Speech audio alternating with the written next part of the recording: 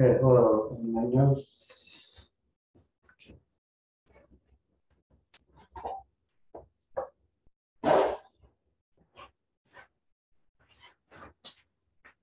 Minutes. Okay. So we've got to the last thing on the syllabus. Thus speak or spoke Zarathustra.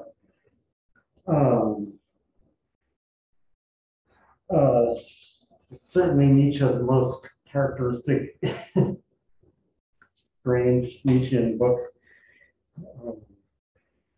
And it's not very easy to lecture about, but I can see what I can do. I mean, it does seem like we ought to have a course in this department where you read those, so someone's got to do it. Just for the chronology.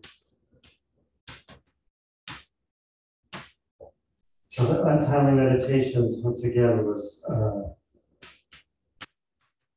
1873 to 1876. And then between that and Zarathustra, he published a number of things, Human, All Too Human, Daybreak, and The Gay Science. And then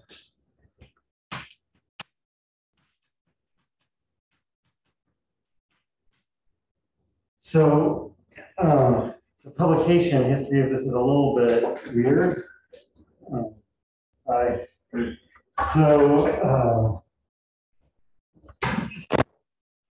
Originally he planned it to have 3 parts, and he thought it was going to have 3 parts up until the time he finished the 3rd part. The first 3 parts were published. They were actually initially published as separate volumes. And that was in 1883 and 84. And then after he finished writing the 3rd part, he got it into his head to write another part. And he eventually was thinking of writing 5 or 6 parts, but the only one he ever wrote was part 4. So, but part 4, first of all, so it was written in 1885. And he had it printed in a limited edition and sent to his friends at some time. I guess it was also in 1885 or shortly thereafter, but it wasn't actually published until 1892. And if you remember, the timing of Nietzsche's breakdown was 1889. So 1892 means it was published by his sister. He actually didn't want it to be published, apparently. So now, I mean, part 4 is really interesting, and I guess if we had another week, well, I don't know, probably if we had another week, and something else to syllabus before that. But anyway, if we had lots more time, we would read part 4. But it seems like parts 1 through 3 are a definite unit. He conceived that as you know, an independent entity, and and parts 1 to 3 are definitely long enough. So that's why we're only reading parts 1 through 3 and not part 4.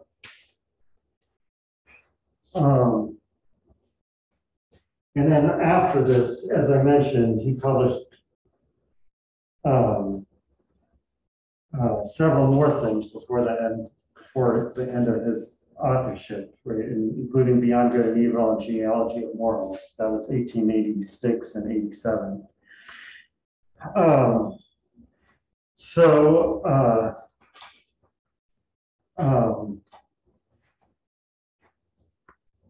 So this isn't like necessary. I mean, it isn't like the final summary of Nietzsche's views or something like that. If there could be such a thing, even this wouldn't be it, because there's lots of stuff that you know, important things that he doesn't discuss until Beyond Good and Evil and Genealogy of Morals.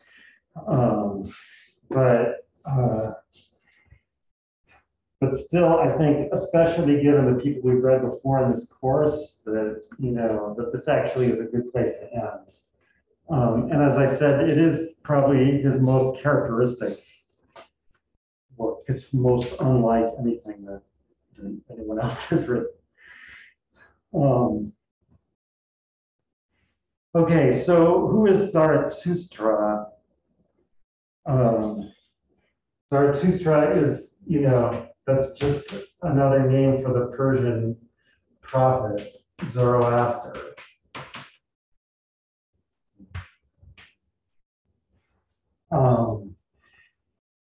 However, the choice of Zoroaster or Zarathustra as a character here probably doesn't have much to do with what we would think of as the historical Zoroaster, but it probably does have something to do with this weird ancient book. So there's this book called the Chaldean Oracles.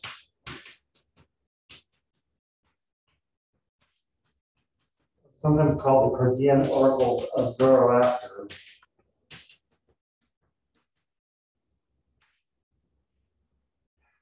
So it's, origin is pretty murky. I don't think anyone, nowadays thinks that it's like actually due to Zoroaster or someone near his time.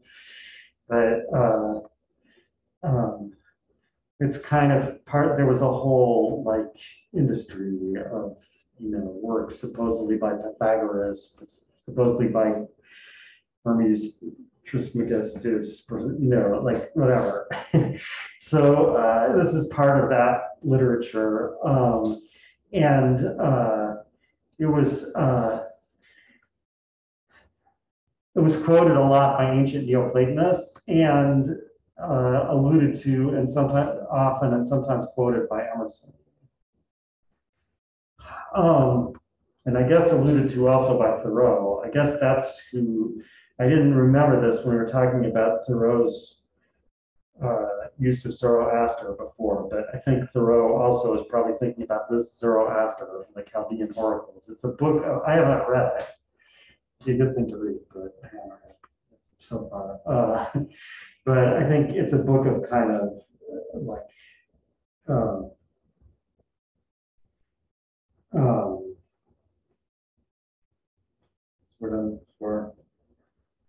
it's a book of like sayings, like mystical sayings, basically. I guess some little stories and stuff mixed in. I'm not even, I guess it makes sense that Nietzsche would have read it or could have, I mean, obviously his Greek was up to it, but on the other hand, it's also possible that it's not even this Zoroaster that he's really thinking of so much as Emerson's Zoroaster. So he did actually write in there was a passage in, I think it's one of the essays in Emerson's second series, where he tells this story about Zoroaster. And Nietzsche, in the margin of his copy next to that passage, wrote, "This is it."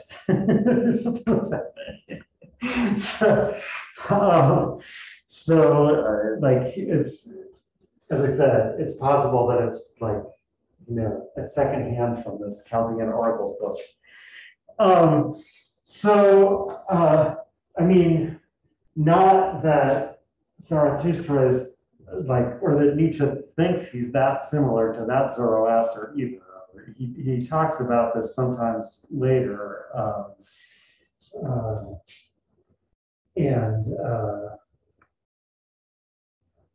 He says things like, well, this Zoroaster is the opposite of the historical Zoroaster. So I don't know, maybe if I had read the Chaldean Oracles, I would have more to say about that, but all I can say about it is there were reasons why he picked this character, but they're kind of weird, murky reasons. It wouldn't, like, doing research on what people now think about Zoroaster would really throw much light in it. Yeah. I've read it somewhere that they say that Zoroaster was the first, like, I guess, thinker who made a sharp difference between good and evil. like he came up with the distinction, like he Yeah, based the distinction. I, I doubt we know that really. I mean, it's pretty like, I mean, I think we barely know there actually was a person named Zoroaster, or like what century he lived in, or, and yeah, and I mean, it's pretty hard. I think, I think it would, I think it's pretty hard, it would be pretty hard to decide whether, like Zoroaster first thought that, or or even like whether people have just always thought that. Or, yeah. So I mean, I would be skeptical about a claim like that. Basically, you know, ancient texts are really hard to date. The actual text, the Zend-Avesta, the sacred scripture of Zoroastrianism, like doesn't even. I mean, there are still Zoroastrians, but the Zend-Avesta doesn't even survive in its completeness. It's like fragmentary. So, yeah. Um, uh,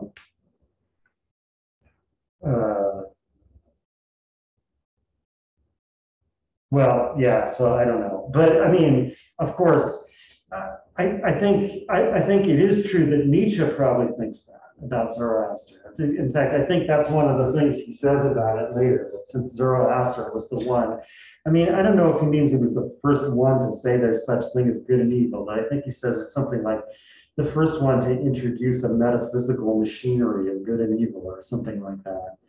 That therefore he would have to be the one to overcome it, and that's why he's. But you know, I'm also not sure he was thinking that when he wrote this book, or he only thought that later. Anyway, um, okay. I mean, I guess a different question about the character Zoroaster in the book is he like a spokesperson for Nietzsche? Is he just saying the things that Nietzsche wants to say? So, I mean, when I talk about it, I'm going to sometimes be assuming that, I guess, but it's actually a really tricky question. I mean, first of all, it's a tricky question because Nietzsche himself is not a reliable spokesperson for Nietzsche. Right? Like Nietzsche will say things, and you're not sure whether Nietzsche really believes them or he's saying them for some other reason. So even more so if he has Zoroaster say them, or Zarathustra, I guess I should call him from now on.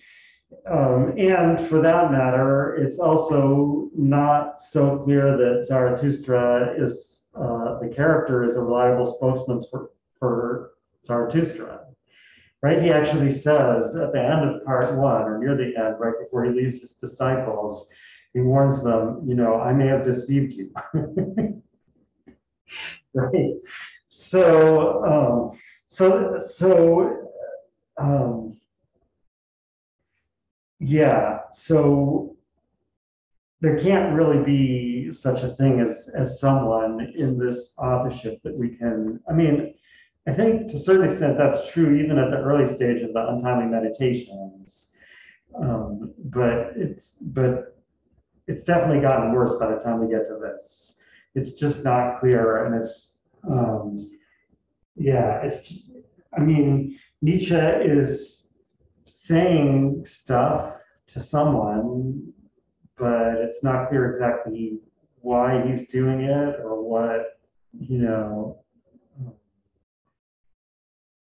audience he's speaking to and what effect he intends to have on that audience and why. Right, so I mean, that makes it different than, like, for example, Schelling.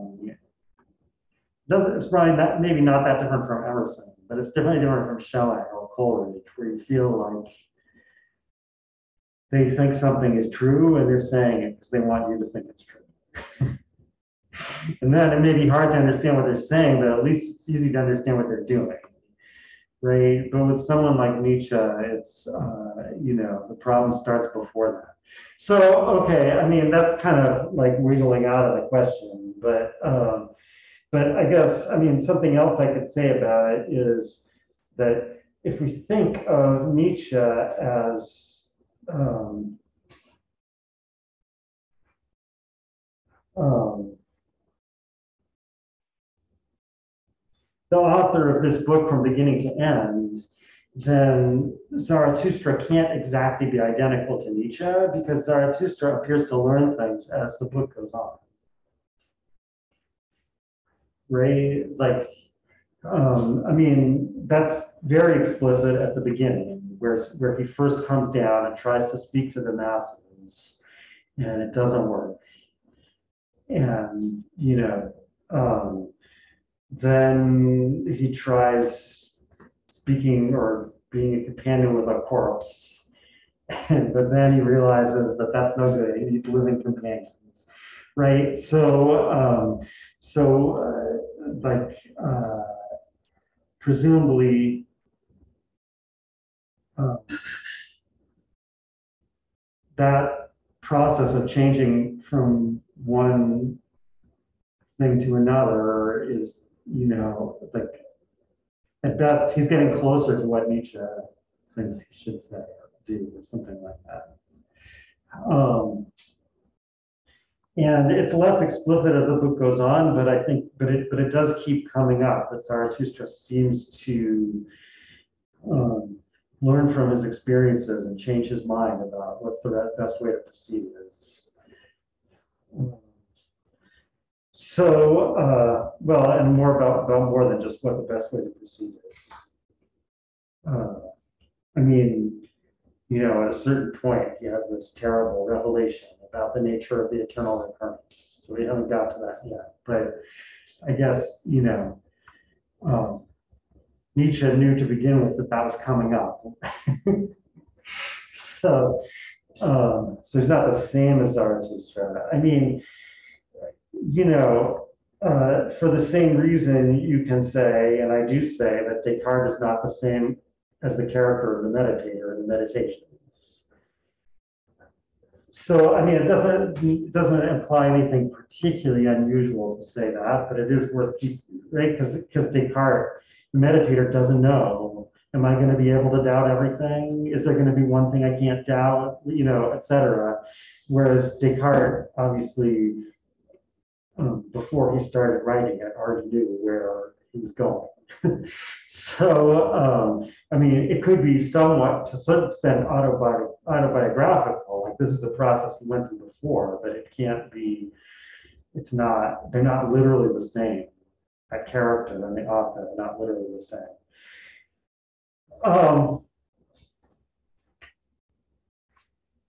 Okay. That's about all I can say about that. And I'm probably going to be saying that a lot when I talk about this book.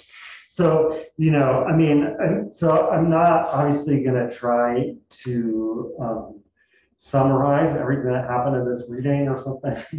I'm going to talk about certain things that come up.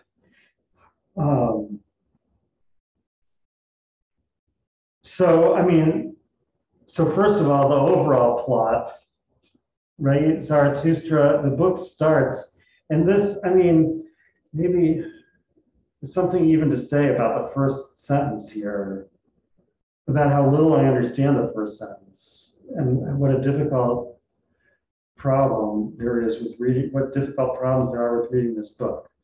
When Zarathustra was 30 years old, he left his home and the lake of his home and went into the mountains. So Zarathustra, until he was 30, we don't know exactly what he was doing. Later, he says some things about what he was doing before, but not very much. But anyway, until he was 30 years old, he was living, I guess, with other people, near a lake.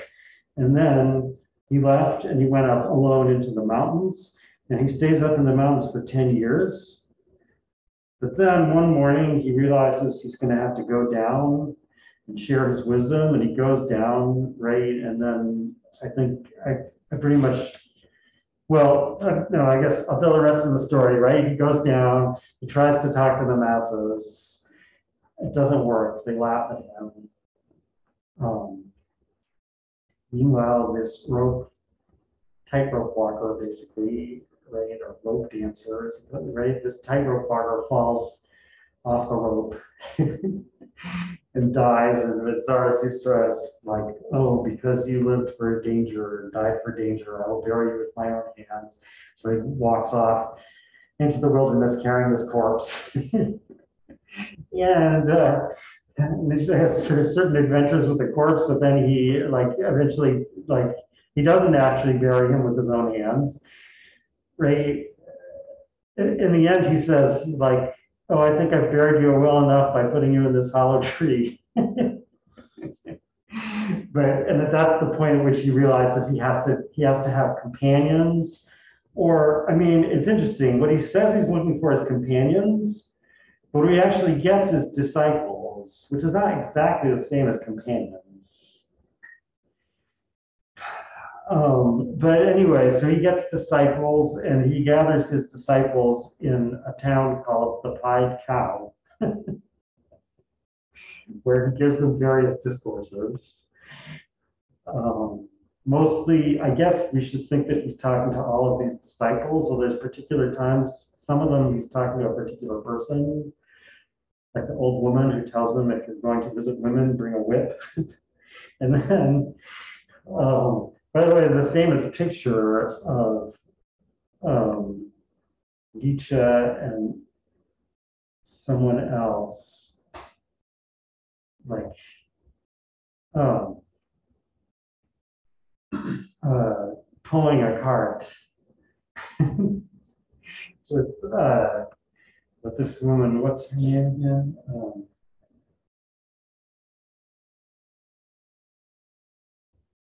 Soloway, right, confusing her with someone else. Anyway, he's carrying a cart and she's got the whip. So it's not, maybe it's not clear why you're bringing the whip when you go to this point. In any case, like who's going to get the whip? But in any case, so yeah, so he gives them all these discourses, and then at the end he says, "Okay, I've got to go back up the mountain. Bye." No, actually, I guess he doesn't go back up the mountain right away, but he says, "I've got to leave. Bye." All right, so and that's the end of part one. So, but even as I said, just talking about that first sentence. So, I mean,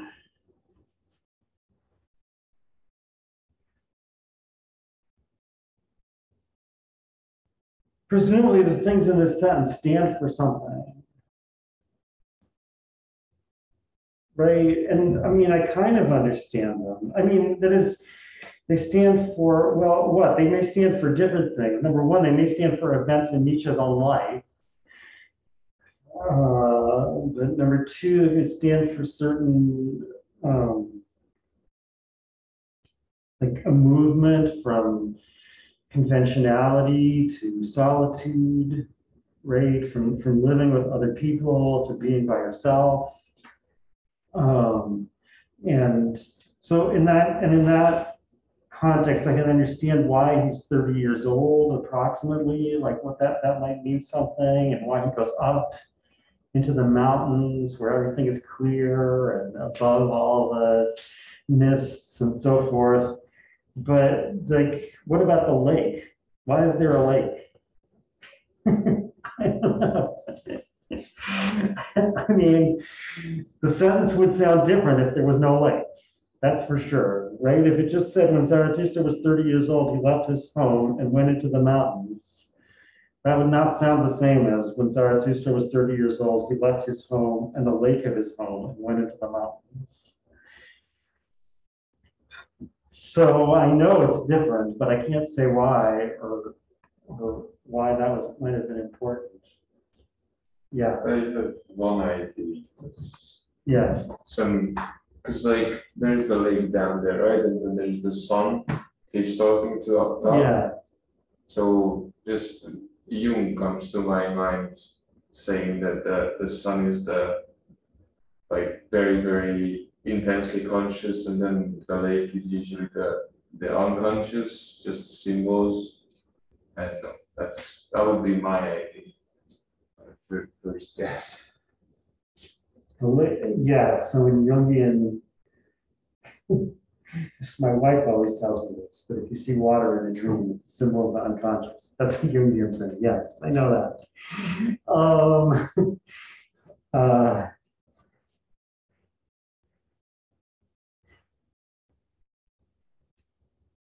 So I think it kind of goes up to the magnetic thing. yeah. So the sun.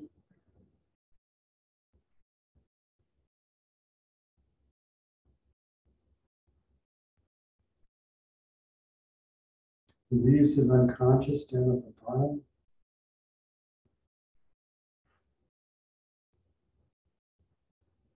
I mean, yeah, he leaves his depths.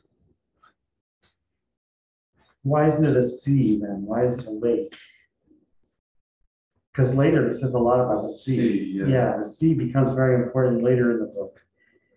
Um, and yeah, I do feel like I would understand better what it was, why it was mentioned if his home was on the sea coast or something, or if his home was an island, which also comes up a lot in the islands. But a lake. I mean, of course, I know a lot of the things Thoreau associates with lakes, but or well, ponds. Anyway, he calls them ponds, right? But yeah, I don't know. And I also feel like it would probably be. I mean, I'm not sure about this. I feel like it would probably be a mistake to go through every single thing that's mentioned in the book and try to say, when the tree symbolizes this and the, you know, I guess probably. Although I know Heidegger now, I mean, Heidegger isn't necessarily the most trustworthy interpreter, but he is at least, I guess, always an interesting interpreter. So like later when Zarathustra sees his eagle, with the eagle and the snake, we know Zarathustra himself says what they mean, what they symbolize, right? Pride and wisdom. But although you may feel like there's more to it than that, also, like, like there's a point to using a snake to represent wisdom rather than an owl. Right? The owl of Minerva would be a much more familiar or like comfortable symbol of wisdom than a snake, which is this right? The snake is usually we translate that word cunning, right? The most cunning of all the beasts. But in any case, but Heidegger points out that the snake is like coiled around the eagle's neck, and he says that that's a sign of the eternal recurrence. And I don't have anything to say against that, but on the other hand, I do feel, I mean, maybe because I feel like I'm not Heidegger, at least for me, I feel like it would be a mistake to actually go through and try to figure out all of these things. That, in fact, maybe one of the things that the lake of his home contributes to that sense is to give it a kind of, how to put this, like, to make it into a real fiction instead of just a like a symbolic statement, right? Like one of the reasons why if you took that part out, the sentence would sound different, is that if you took that part out, it wouldn't sound like we're interested in this story, basically. It would sound like we're only interested in what it symbolizes. If you put the lake in, and yes, maybe you can make something of it. It has depths, it's water, it's water that's lying in place rather than flowing over like light from the sun. I mean, maybe you can do something with it, but I feel like its main function in that sentence is actually just to make it into a real picture. But I'm not sure. So this book is hard to understand. Okay, so, but in any case, so one thing I want to talk about is the audience for the book.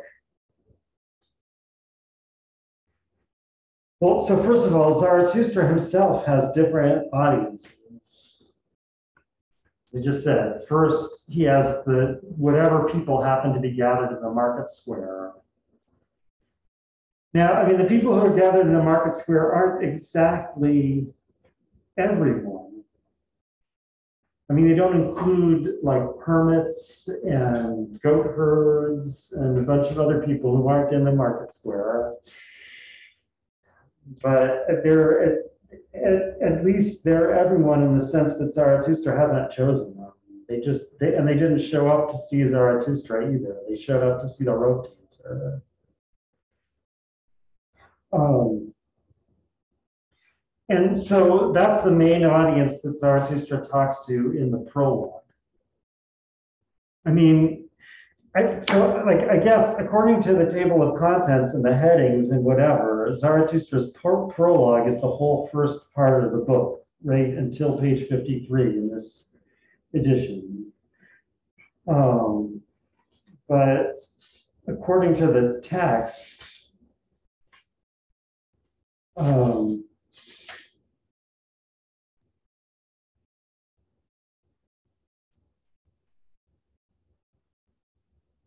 this is on page 47. So after he finishes talking about the ultimate men or the last men, as it's often rendered, and here ended Zarathustra's first discourse, which is also called the prologue. For at this point, the shouting and mirth of the crowd interrupted him, right? So strictly speaking, the prologue is those two speeches he gives in the marketplace. And I guess you'd say like the title of that whole part of the book, Zarathustra's prologue, is because it's the story of Zarathustra's prologue and what happened before and after.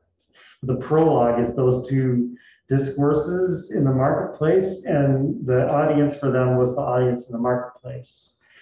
And then after that, there's a part that's titled Zarathustra's Discourses. And like, at first, we don't even know who he's talking to until the end of the first one. This is right. So the first one is called Of the Three Metamorphoses. And at the end, on page 56, it says, "Thus spoke Zarathustra, and at that time he was living in the town called the Pied Cow." You know, again, I've read certain speculations on why the town is called the Pied Cow, but I'm not sure if they're right. There's no explanation is given. It's not obviously the name of a real place or like the name of any real place. But yeah, I don't even know when it first mentions that he's talking to his disciples. At some point, it becomes clear that he has disciples and he's talking to them. I don't remember exactly where. So, so like I said, therefore, the part that's called Zarathustra's Discourses is apparently his discourses to his disciples. Again, except for a couple that seem to be stories about Zarathustra or things he said to other people. They don't all end, "Thus spoke Zarathustra." They mostly do. So, okay, why am I talking about this? Well, so since Zarathustra's discourses are aimed at his disciples, that means that everyone who reads the book is basically in the position of Zarathustra's disciples, right? Like anyone who reads it has said to them the things that Zarathustra would only say to his disciples, not to the marketplace. So it's actually easy to get admitted as a disciple. All you have to do is buy this book. Now, I guess like one thing you could say in response to that is, oh yeah, but you have to understand them, right? Like his disciples are the people who understand these discourses. Now, of course, we're not sure whether anyone, including the disciples mentioned in the book, will count as disciples by that standard. So, and sure enough, the subtitle of the book is A Book for Everyone and No One. Right? That might be one way of understanding that subtitle. It's for everyone in the sense that anyone can read it and it will be addressed to them, but it's for no one because no one's going to understand it.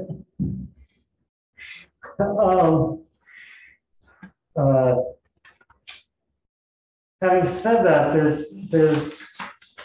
there's more going on here that I want to say at least what little I can about it, which is that I think it's easy not to notice what I just said about how, like, Zarathustra says, from now on, I'm not going to speak to people in general. I'm only going to speak to my disciples. And then you go on reading and you hear all the things that he only says to his disciples.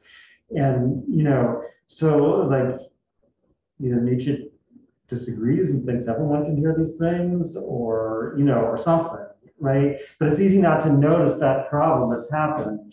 And I think the reason it's easy not to notice is that, and I think I mentioned this before, there's kind of a seductive technique that Nietzsche has, and not only Nietzsche, a lot of philosophers do something like this, where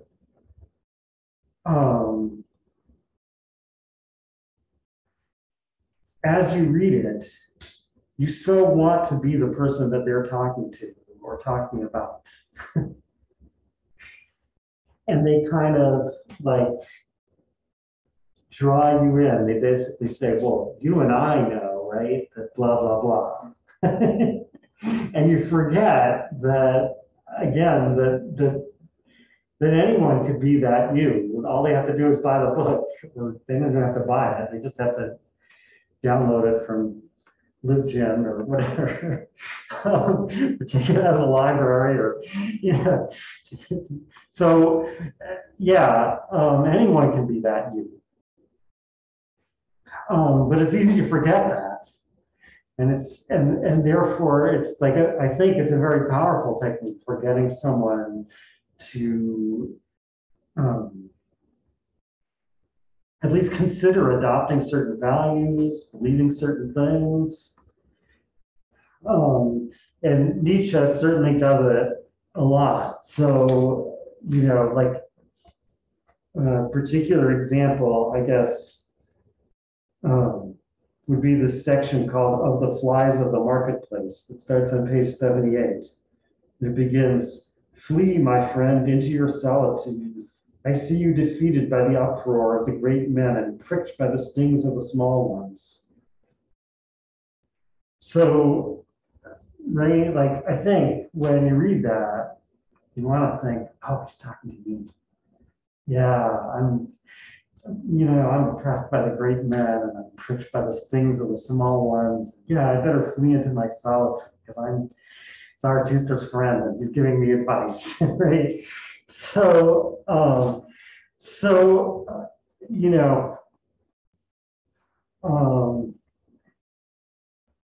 and what? Well, I guess, I think he's banking on it.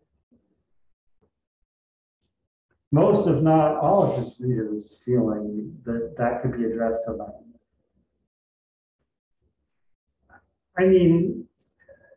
That's maybe not quite as strong a statement as it might sound, because after all, not everyone will read a book like this at all. But probably, a lot more people will read a book like this than will read Schelling's System of Transcendental Philosophy, right? This is a book that I guess another reason it's weird to lecture about it is that you don't need lectures to read it. You can just read it. Um, so decide for yourself what it means, if anything.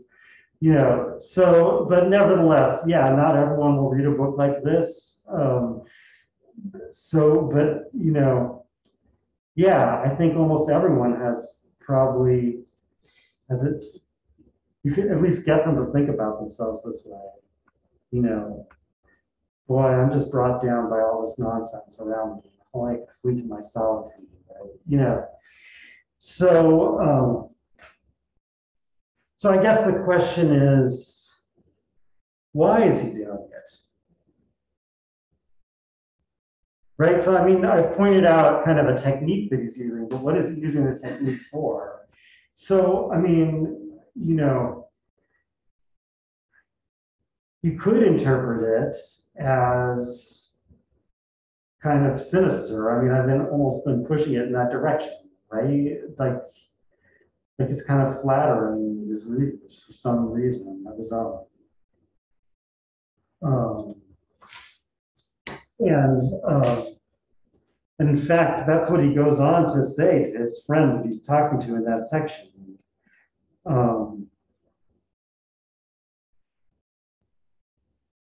They buzz around you even with their praise, and their praise is importunity. They want to be near your skin and your blood. They flatter you as if you were a god or a devil. They whine before you as before a god or a devil. What of it? They are flatterers and whiners and nothing more. So,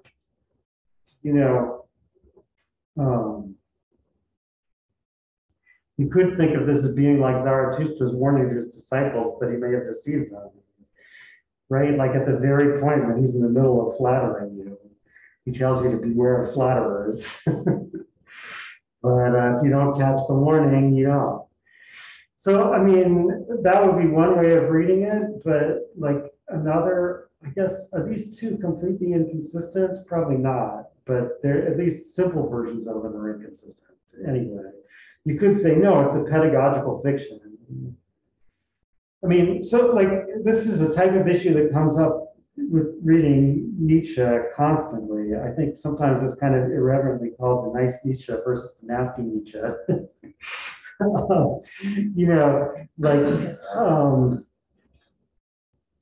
Yeah, can we trust him with our whatever investment of attention, whatever it is we're putting into this? Is he using it for our benefit or not? So, I mean, you could say, look, this is a pedagogical fiction. And in fact, it's a fiction very much like the fiction of the Meditations, where, I mean, it's similar not only in technique, but in content even to the fiction of the Meditations. Right. So again, like the Meditation begins, some years ago, I noticed that many of the things I believed were false, blah, blah, blah, blah. And the importance of that is not to get you to know certain things about Descartes. That some years ago he got to, I mean, there's a discourse on the method for that, right? The Meditations is you're supposed to think these thoughts yourself. I think that's why it's written in the first person, right? I mean, you're supposed to think like, oh yeah, my senses have sometimes deceived me. How can I trust them, etc. So, and the reason I say it's similar even in content is that, yeah, like the Meditations, it tries, the Meditations tries to get you to know yourself by subtracting everything else and, right, fleeing to your solitude, so to speak. So, I mean, you could see this piece of, so, I mean, you could say, yeah, it really is aimed at everyone.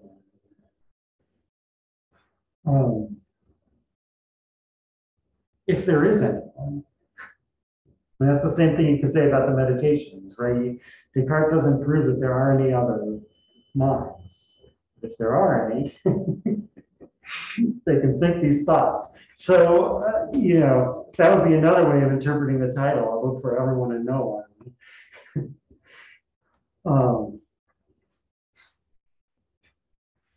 so, yeah, I can't claim to be able to decide that question. I do a nice Nietzsche and a nasty Nietzsche. Yeah. It's like, I, could it be that he's trying to,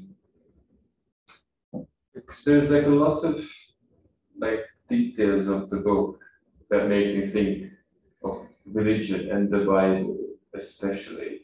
Yes. With like God is the time when he goes up the mountain in the Bible, the snake. Yeah.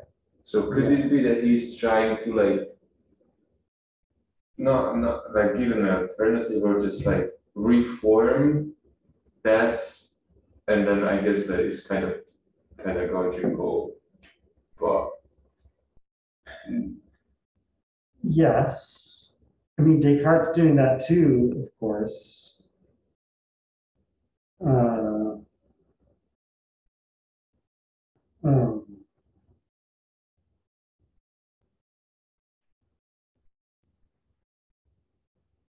um, I mean, right, like the point of the meditations is, well, it's a good question. I mean, sometimes, most of the time, I think that really the point of it is just to provide a basis for Cartesian physics. But at least he claimed in his preface to the Sorbonne that it was mostly for the purpose of proving the existence of God and the immortality of the soul. But obviously in a reformed way, so to speak. I mean, not, of course, reformed in the sense of Protestant, because he wouldn't have been writing that for the Sorbonne, but but some kind of reform, yeah. So I mean, so of course, if Nietzsche is involved in that, he's involved in a more radical way. In some sense, it couldn't be any more radical than Descartes, right? Like, how could you be more radical than that? But yeah, yeah. So no, I mean this is definitely supposed to read like a scripture. Um, that's why I think I considered ordering the old Thomas Common translation, which translates this into biblical English, basically. Right? Like, I mean, biblical English is a weird phrase since the Bible wasn't written in English, but English of the King James translation, right? With all the vowels. I'm not sure that's a mistake because I mean it is. We don't have a great ear for this in German, but I think the German is also kind of, yeah, like biblical sounding, old-fashioned. Um, so, like the use of um, um, simple past tense rather than the perfect, um, stuff like that. So yeah, so he is trying to do something like that, yes, but that doesn't really get to the question of who he's talking to. I mean that it does get to it, but only by way of connecting it to similar questions about religious texts. um, about um, who can really understand them properly. That was one of the issues in the Protestant Reformation about whether everyone should read the Bible or whether it should only be read by its proper interpreters. Um, but it's an issue that goes way beyond that. So,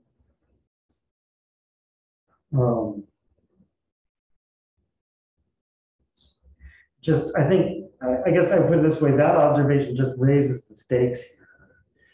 It's like, now we understand why it's really important to know whether he's talking to us or not, whether he's really making everyone his disciple, or whether perhaps only a few people are his disciples, or perhaps no one. um,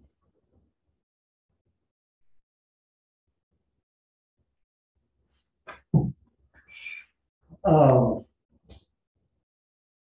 okay, yeah, I was going to say something towards the end. Now I'm wondering if I'm going to get to that, but if not, maybe I'll talk about it next time. I was going to say something towards the end about Nietzsche's atheism and materialism and how to understand that. I mean,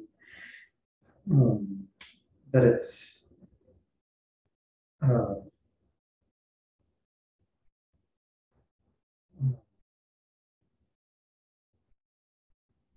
not that he's not an atheist and materialist, but that doesn't mean exactly what you might think it means. Or that the context for it is not like who he's talking to when he says that is not exactly who you might think or something like that.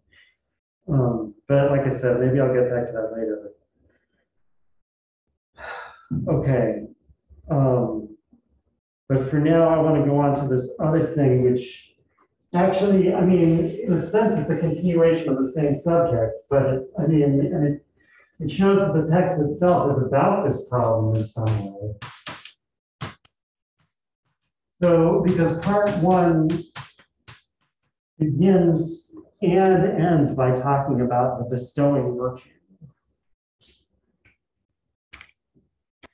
I mean, it's called the bestowing virtue.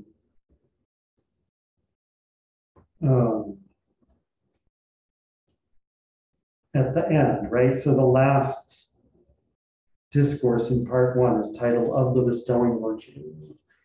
But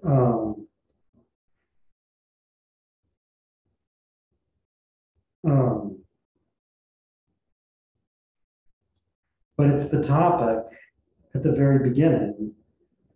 The first thing Zarathustra, so actually, I spoke a little bit inaccurately. Zarathustra's first audience is the sun. Before he talks to anyone in the marketplace, he talks to the sun, right? Great star.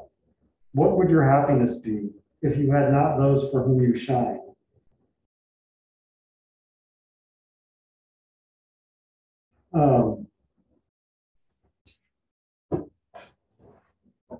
And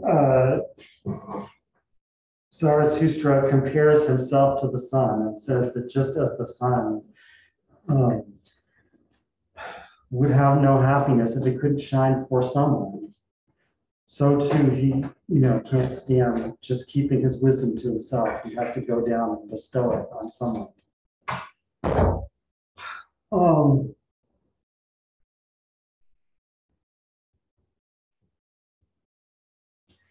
So one question about this bestowing virtue would be, why not just call it benevolence?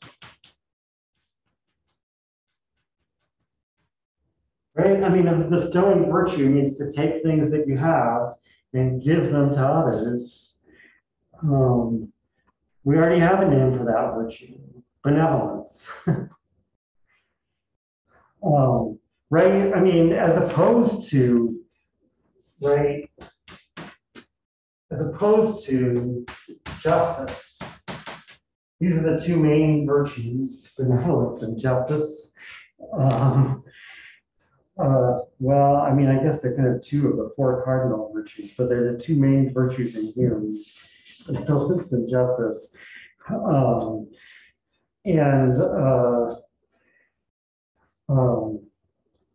Zarathustra says, page 94,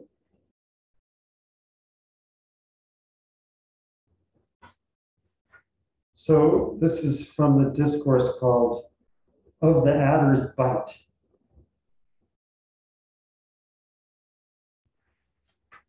Right? Well, first there's a story about Zarathustra being bitten by an adder. And then getting the adder to take its poison back. And his disciples um, ask him, what is the moral of your story? And at first he says, well, my story is immoral. But then he says, when, however, you have an enemy, do not requite him good for evil, for that would make him ashamed, but prove that he has done something good to you. Right? So it's a, like, so if someone has done something bad to you, you, the just response would be do something bad back to them.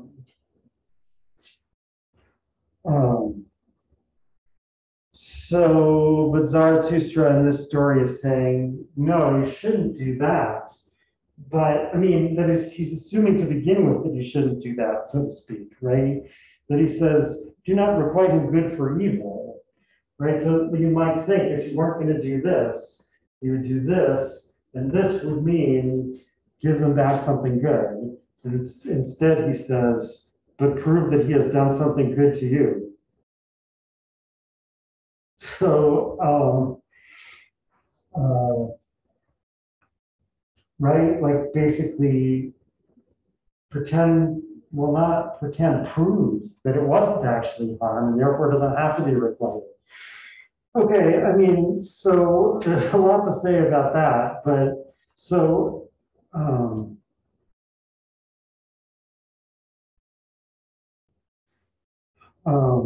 so as he discusses this, the topic of justice in general, I mean, this is probably a bad way to put it this way, because it's not so weak as the transition as I'm implying, right? But the topic of justice in general comes up, so to speak. And he says, I do not like your cold justice. Tell me where justice, which is love with seeing eyes, is to be found. But eventually he says, but how can I be just from the very heart? How can I give everyone what is his? So justice is to give to each his own. I guess I should say, give to each their own. Right? This is Simonides' definition, the poet Simonides. I don't know if Simonides himself really intended this as a definition, but it's quoted in the Republic in Book 1 as the first attempt at a definition of justice, give to each their own. And as the Republic continues and as the history of philosophy continues, basically, everyone basically continues to agree that this is the definition. They just disagree about what it means to get to each their own. Right. So, but Zarathustra says, how can I give everyone what is his? Let this suffice me. I give everyone what is mine. So it's not justice, but it sounds a lot like this. Yeah. Is there some like necessity involved? Because at least with the sun example, it sounds like there's a necessity to bestow virtue from one side to the other. And even in the case of like the quote that you mentioned, then I have to find something within mine. It seems there's a necessity to do it, because otherwise what can I do that makes any sense? Yeah, so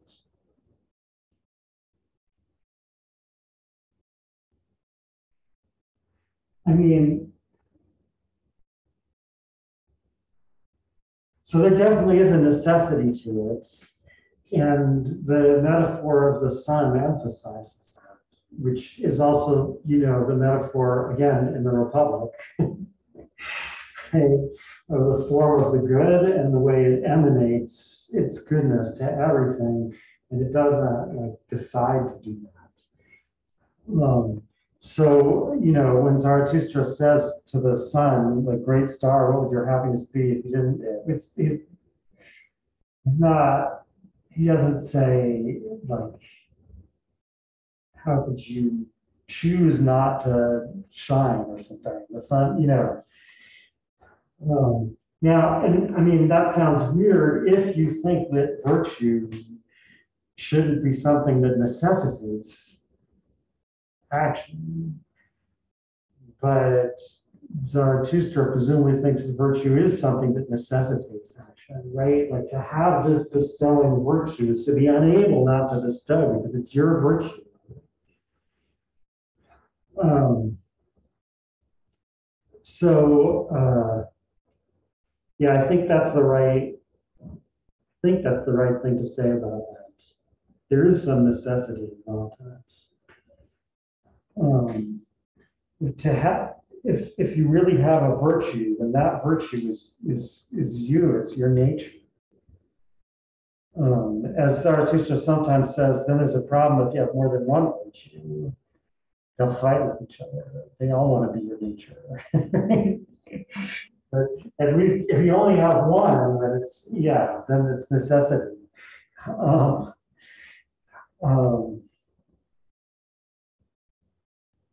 okay, but anyway, so I want to get back to this question. So why not just call the bestowing virtue benevolence?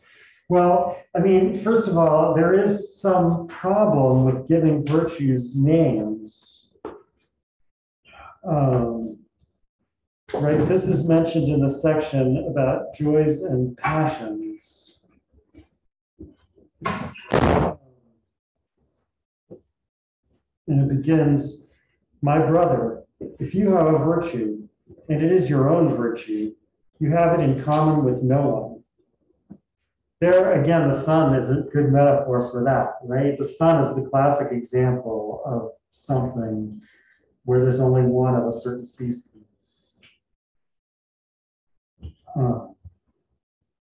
Then Locke points out that if you were as close to one of the other stars as the sun, perhaps you would say it was the same species, so on and so forth. But in any case, right, the sun is the classic example of something where there is no other of the same species. If you have a virtue and it is your own virtue, you have it in common with no one. To be sure, you want to call it by a name and caress it. You want to pull its ears and amuse yourself with it. And behold, now you have its name in common with the people and have become of the people and the herd with your virtue. You would do better to say, unutterable and nameless is that which torments and delights my soul and is also the hunger of my belly. Right? So, like,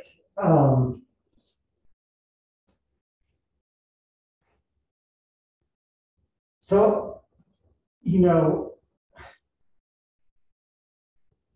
it's hard to know how to take that. I mean, it's so on the one hand, by kind of straightforward logic, you could say, and therefore, if your one virtue is something like benevolence, don't call it benevolence, because if you call it benevolence, then you're just one of the herd, and you're not talking about your own virtue anymore. This is like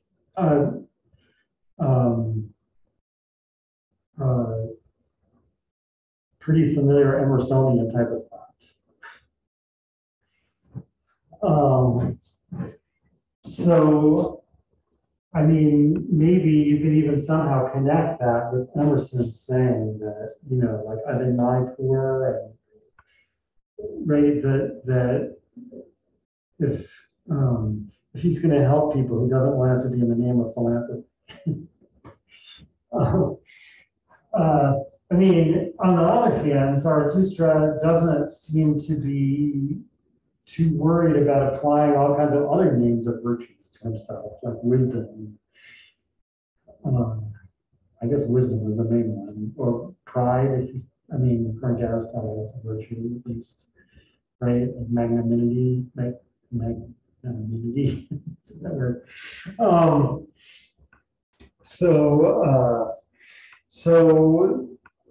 Truthfulness, courage, I believe he attributes to himself somewhere or other. And justice too, even though he denies in that one place I read, he says, how can I be just from my very heart?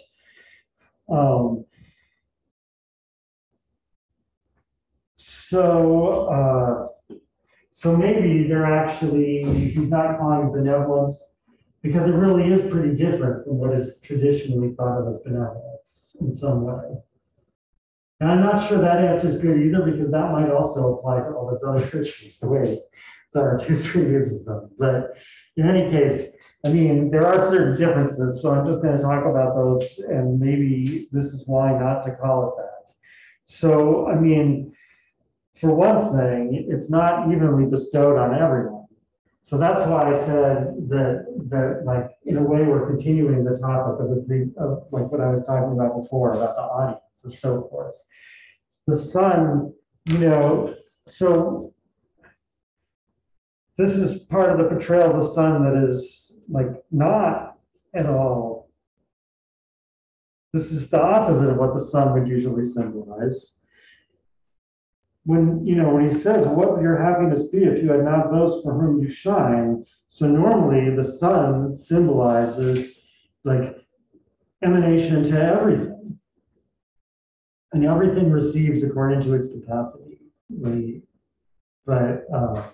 But on the side of the sun, it's the same.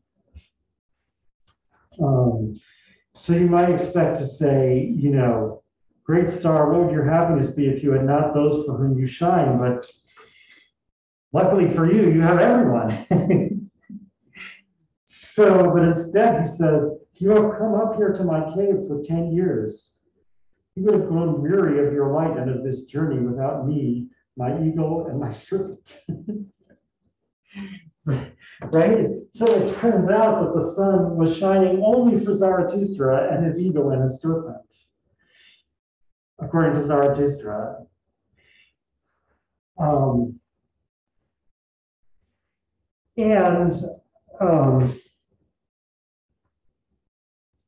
in a sense, that's also like that's the thing that Zarathustra has to first learn about himself, right? I am not the mouth for these ears, meaning like I can't exercise my bestowing virtue on these people.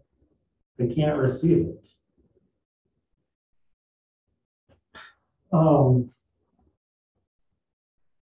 So I mean that if you take that seriously, now at least, I mean, well, you have to take it seriously, but I mean, if you take that in a straightforward way, right? Because the example of the sun makes you worry about it. Like, it's not literally true that the sun only came up into the sky to get to Zarathustra's cave, is it?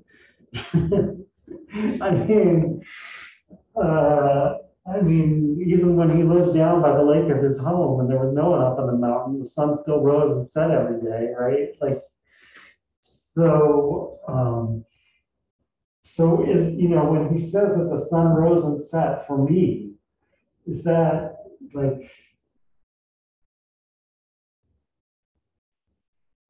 are we supposed to understand that as a statement about the sun or as a statement about Zarathustra that he's like capable of taking on that gift or something like that? There's a similar passage in Walden where Thoreau says that part of his job was to be present at the sun's rising every day. He would meet this is like many of my neighbors coming home from Boston in the dusk, or would it probably saw me going out to this duty and didn't realize. Right. So then he says, it is true that I never materially assisted in his rising. Nevertheless, it was of the last importance that I be there. So, so you could see it kind of like that. Then that would fit into more the idea that this is a book for everyone. But you're supposed to read it as if Nietzsche wrote it just for you. If you can read it as if Nietzsche wrote it just for you, then it is just for you, or something like that. So I don't know, but in any case, like taking it in a more literal way to say that no, the bestowing virtue, as Nietzsche understands it, is not bestowing on everyone. I mean, I guess either way, it's different from the way you usually think about benevolence, right? Like from the way Hume or Locke would think about benevolence, let's say, right? Which is that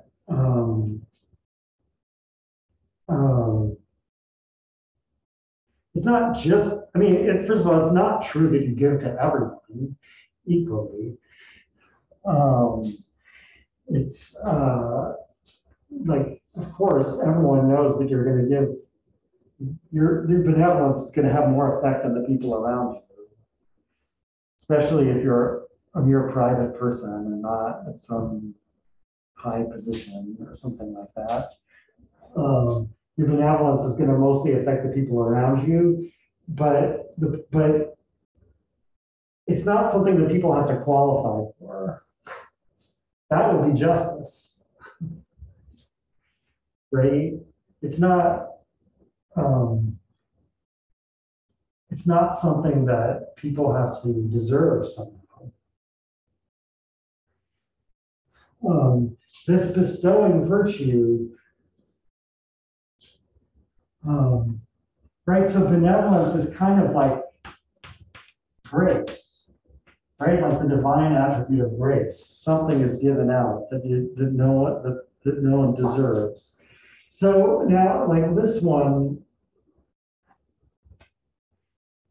I mean, I don't know if it's right to say that it goes only to those who deserve it, but it does, yeah, it goes only to those who are ready for it or something.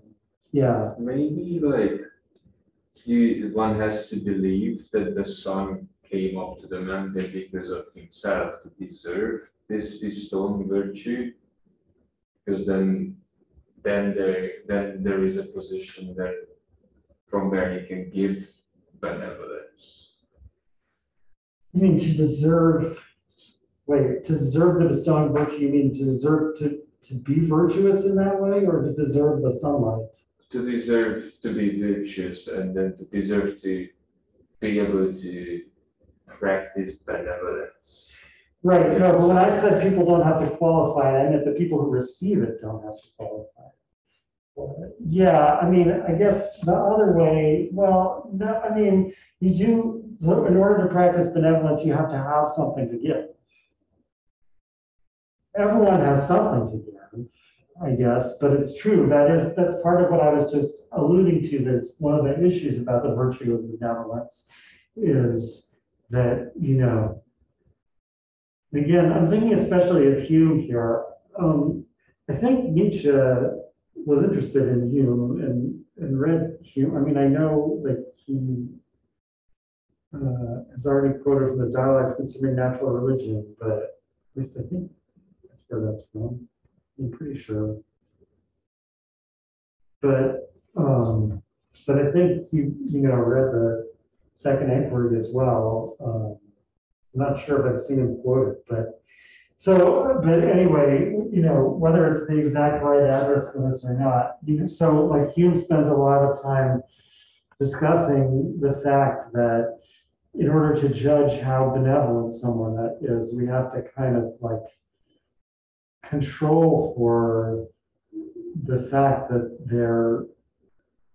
the social utility of their characteristic is going to be much greater if they're rich and powerful than if they're not.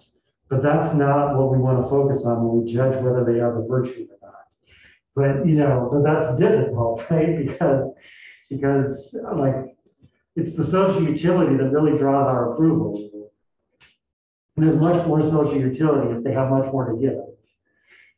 So, so that, I mean, so I guess you could say this, although this wasn't what I was thinking, that it's also true that the bestowing virtue, that like we give up on that problem.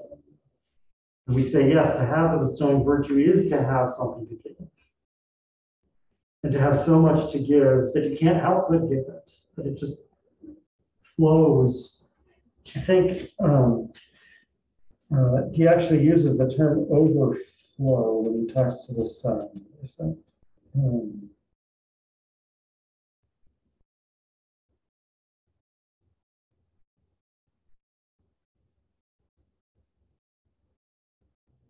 See that.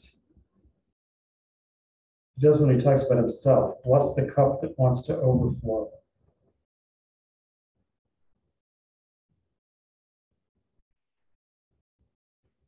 What do you actually use to have?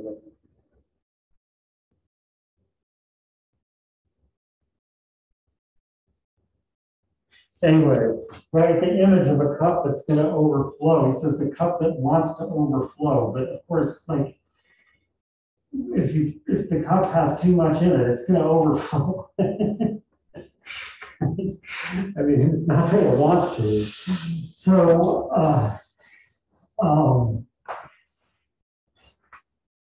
yeah, so I guess you could say from both point of views, there's a kind of qualification for this virtue, both in terms of who's going to have it and in terms of who's going to receive it. That wouldn't be associated with the traditional virtue of benevolence.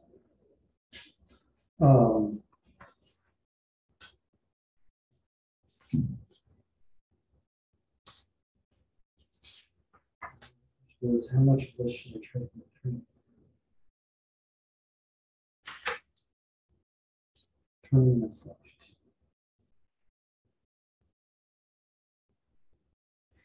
Well, I mean, I don't know. I'll just keep going and try this. Secondly, so what the bestowing virtue bestows is, well, okay, so this is complicated. I mean, it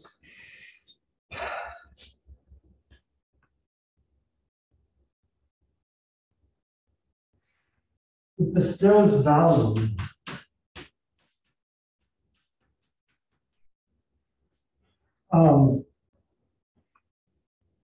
There's two different words that are being translated as value in this text. The one, which I guess actually is the more common one to be translated as value, is merit. Right? That's always translated as value. And like, these famous things like transvaluation, inverting, like valuing around again, like switching around the value. And similarly here, like when he talks about the dragon, thou shalt, so what it has on its scales are values, and the lion that has to like reject it, has to reject those values, and the child has to create new values. That's all fit. But in the context of the bestowing virtue, let's see, why do I think this is the right context?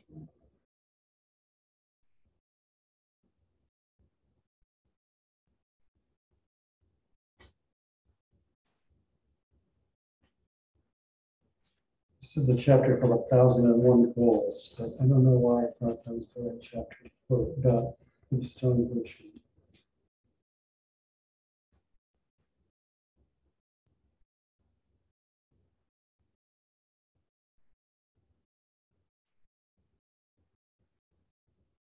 Well, okay, so,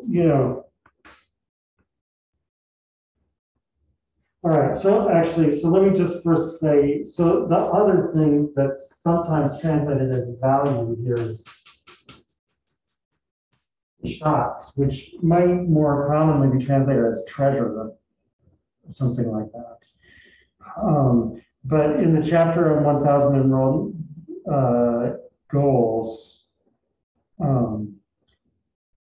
Hollingdale chooses to translate it as value, right? So there's this sentence, evaluation is creation.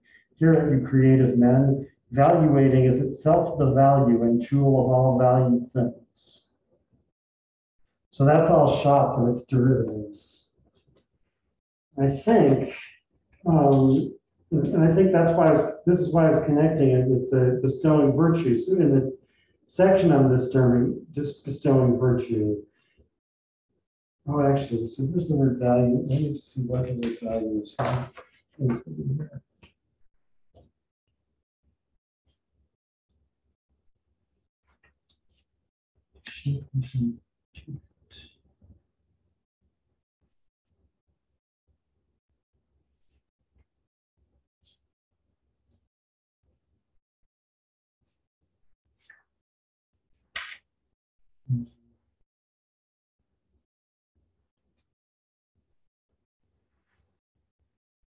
Yeah, so actually, here the word translated as value is wert again, but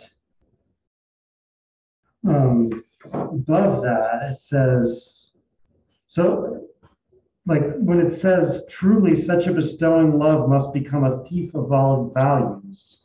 So that's um, uh, zum Räuber an allen Werten, a robber of all values. But above that it says, your soul aspires insatiably after treasures and jewels because your virtue is insatiable in wanting to give.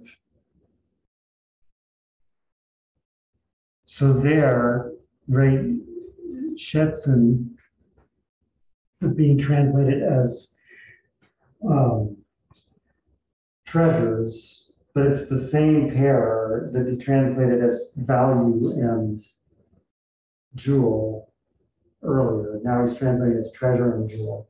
So what the bestowing virtue wants to bestow is, so the reason I say it's complicated is it's not clear whether these are equivalent here or not.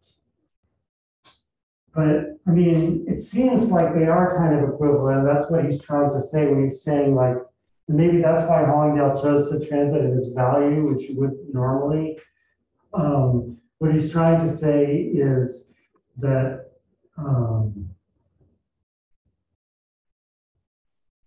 the true treasure is the principle of something being valuable, like being fit to be a treasure. That's what we mostly do.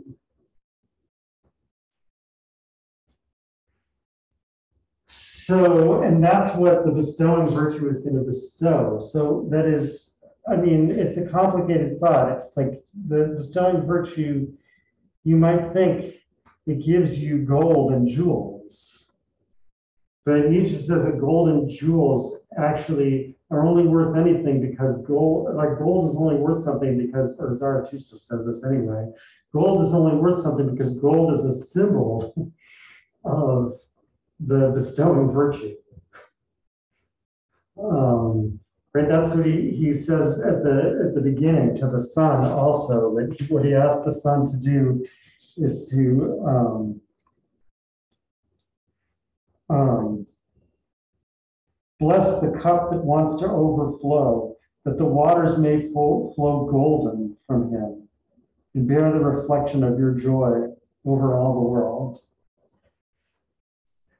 Right? So gold, treasure, jewels are only valuable because they're symbols of value in the sense of like a principle of value.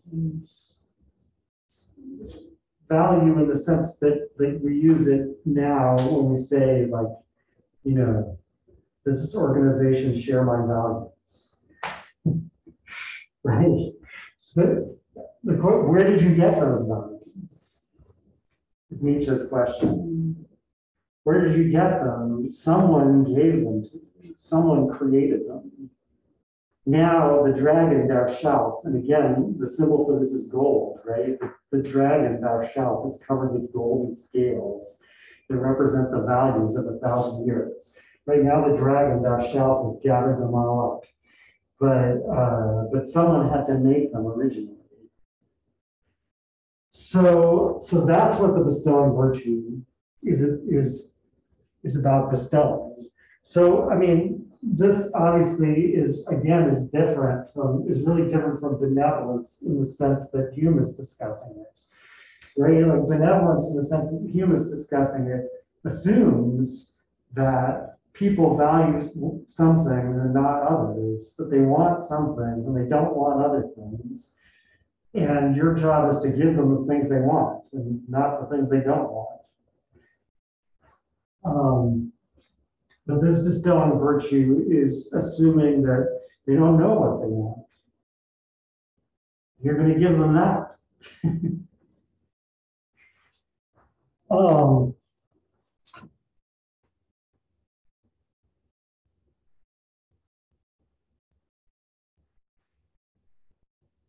Now, I mean, I guess there's one other way that this bestowing virtue is different from what we would usually think of as benevolence.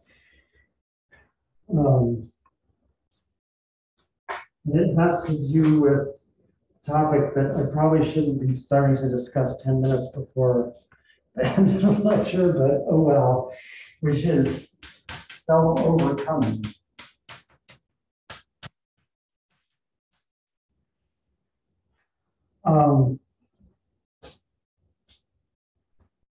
Self-overcoming in its prerequisite,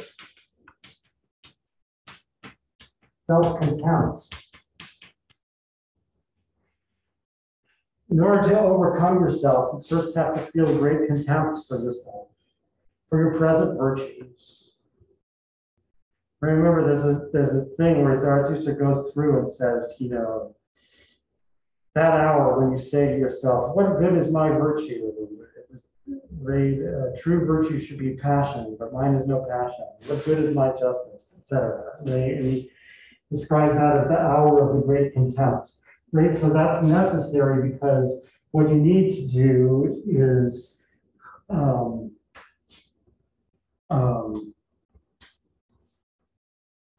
destroy yourself in some sense.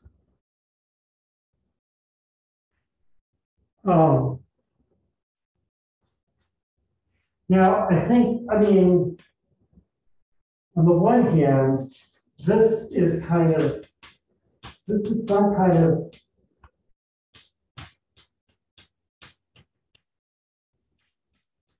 descendant of these other self things. Self-knowledge, self-reliance, finding ourselves again.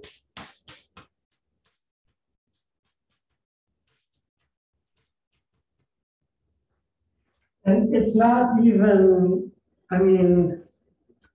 it's less of a step from these to this than you might think. Right? Superficially, you might think, well, these are about like becoming aware of yourself. They're like positive, right? Whereas this is negative. You're destroying your old self. So the new self may be born, so to speak. And the new self is, the new self is somehow a self that's above the old self. Over the old self. You're destroying the old self so that the new one may be born. But the truth is that even already for Schelling, and even more so for Coleridge, and even more so for Emerson and Fuller, finding or trusting or knowing yourself actually is a matter of overcoming yourself as you first find yourself, right? And it is on behalf of like an over self, the true self.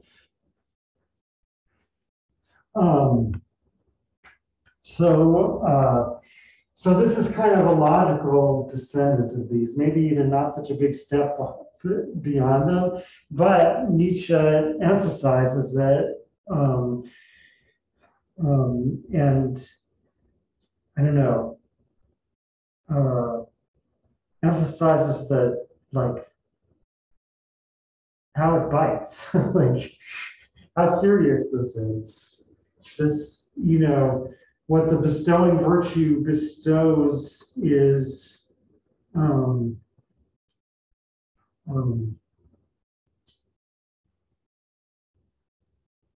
your ability to empty yourself or overcome yourself or go down, go under.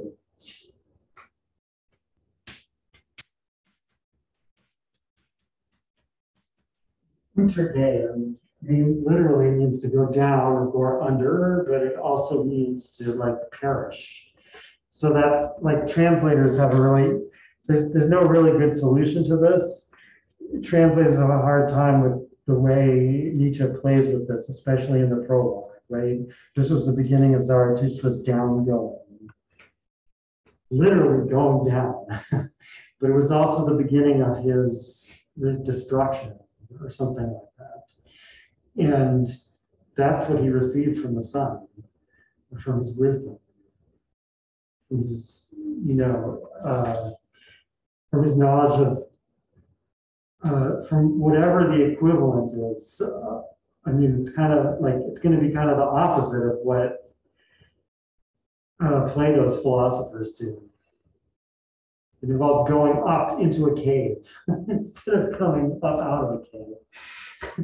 But the outcome of that was this downgoing. And similarly, this bestowing virtue is going to be like, it's like what you're going to give people is the ability to overcome themselves and perish. So it's like kind of the opposite of benevolence.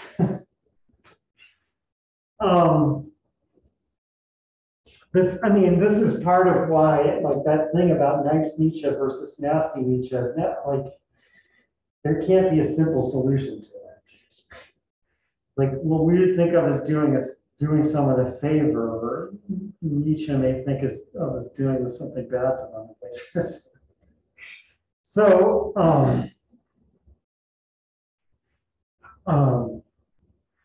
but all right. I think I finished saying what I wanted to say about bestowing virtue in particular, and now I'm really on to talking about this. I think if I had paced myself better, this would be a whole new section, but there's only like 4 minutes left. but I do want to talk about, so like this helps explain what this thing about the Superman is, or the overhuman, right? Nietzsche.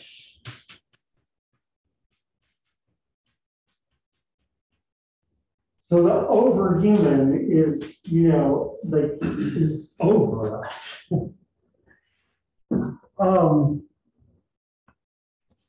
Now, I guess, like, the first thing that's very important to notice about this is that, so this is a fiction. Nietzsche can introduce whatever characters he wants.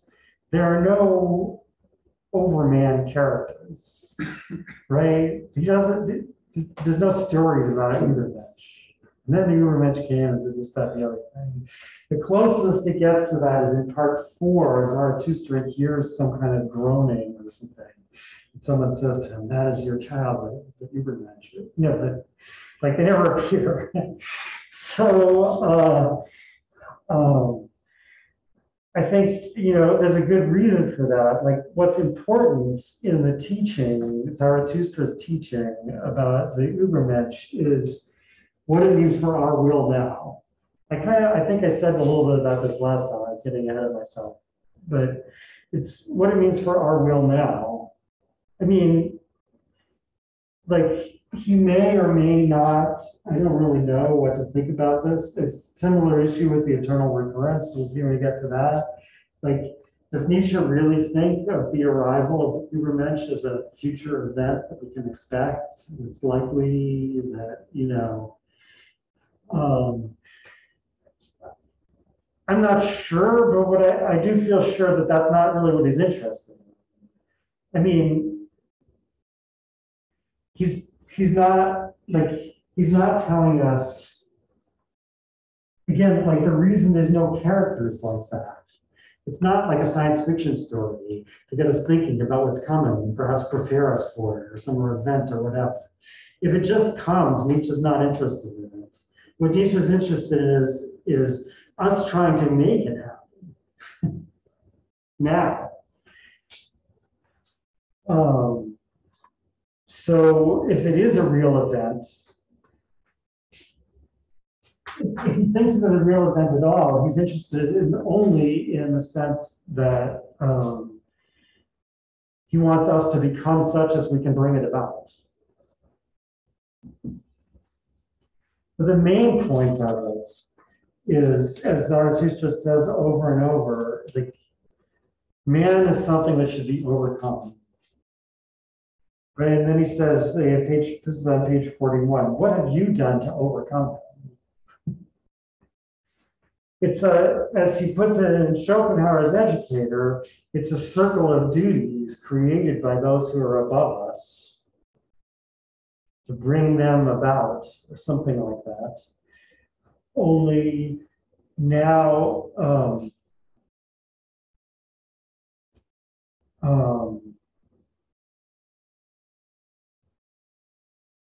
Schopenhauer is out of the picture. There's, the monumental history is out of the picture. We don't have like some kind of models or anything of this. All we have is ourselves and what we find contemptible in ourselves. But we're powerful enough to find contemptible in ourselves and overcome. That's what's going to create the circle of duties. So again, another reason why there's no characters, maybe it's the same reason really, why there's no Übermensch characters, is that there's really no content to the Übermensch other than the overcoming of what we are now. Okay, there's a bunch more stuff to say about this, about the breaking of the tablets and a bunch of other stuff, but there's no time left. So see you next week. Have a good holiday weekend.